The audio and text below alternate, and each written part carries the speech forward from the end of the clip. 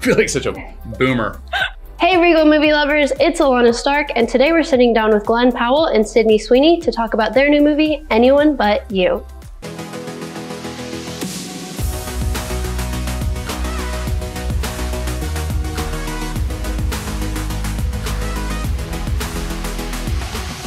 Hi. How you doing?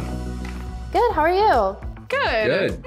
I would say that everyone in the world has their version of a Serenity song, and music plays an important role throughout the film. And Sydney, we know you like to get into character through playlists, but who has the better music taste? I'm gonna go with Sydney. I have the better music taste? You have the better music taste. I'm a little more like, Hip. yeah, like a little more. She's with it. She's with it. I'm a little old school. Yeah. But I like old school songs. Yeah, you do. No, you actually do have old school taste, but you know all the new stuff too. Like you introduced me like Tate McRae. I didn't know I knew who that was. So cool, right? Yeah, she's great. Yeah. Like amazing.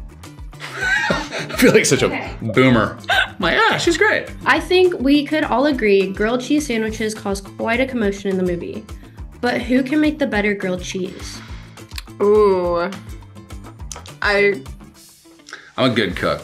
I want to say I make a better grilled cheese. She makes a better grilled He doesn't cheese. really like cheese, so anything with cheese is more my forte. Yeah. Yeah.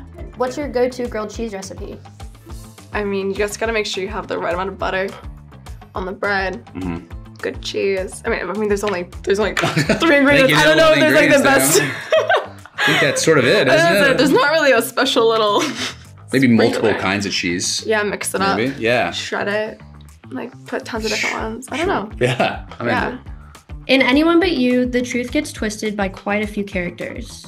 But who is the better liar in real life? I feel like we both suck at lying. Yeah, not good. I agree. She has a very expressive face too. Yeah, I think we both see it on each other. Bad at lying. The movie is inspired by Shakespeare's Much Ado About Nothing, arguably one of the first great rom-coms. But who is more likely to be caught reading Shakespeare? That's a really good question. I feel like you would. I read a lot, but I don't know about it. I mean, Shakespeare. Shakespeare's a little dense for me. I love poetry.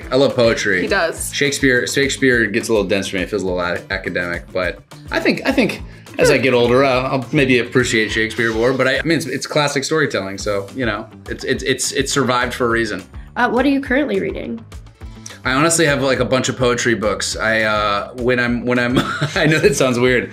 When I am on a movie, I typically try not to invest in any other stories, and I just invest in poetry. I know that sounds weird. So I'm on Twisters right now. Just a grown man stuck in hardcore storms reading poetry. You know, tale as old as time. Oh my god. Glen and Sydney, thank you both so much. You were both hilarious and heartwarming in the movie, and I loved every single second of it. So thank you both for your time today. Thank you.